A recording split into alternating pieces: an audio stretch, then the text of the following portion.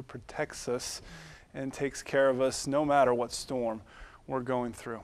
Well, in the past year alone, hundreds of ultrasounds were performed, thousands of diapers dispersed, dozens and dozens of children, mothers and fathers given direction, encouragement, and most importantly, the love of Christ. Heartbeat of Lima offers a variety of services in this region and recently held their 5th annual fundraising banquet, and Jennifer was there. Thank you stories aplenty kicked off the 5th annual Heartbeat of Lima benefit banquet, celebrating another year of impacting the community by supporting life. So we're there to help any girls that are in need during pregnancy who may be scared and worried, they don't know what way to turn. So we do free pregnancy testing, we do the ultrasounds, we reach out to them with education from pregnancy till the time their child's 3 years old.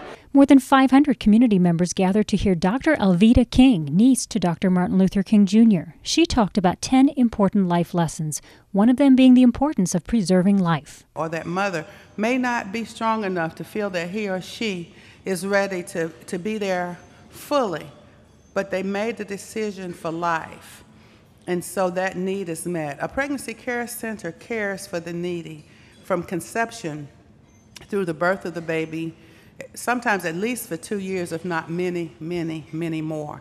And I'm so glad to hear that you're now serving the fathers as well. That's a sentiment shared with the 2014 Life Leadership Award recipient Sharon Rader, a Heartbeat volunteer since the early 90s. We started at St. Rita's and the office was almost a closet. And here we are with 2 offices and one that is doing ultrasounds that really make the moms realize that there is a baby in there, and then we provide services to help them have that baby, be able to take care of that baby. And for the dads, we've really started a large program, which I'm really happy with. From a room at St. Rita's to 2 locations in Lima, including free ultrasounds, Heartbeat looks forward to another year of providing encouragement, support, and training, all in the name of supporting life for Jesus. Your chance to experience Dr. Alveda King's keynote speech in its entirety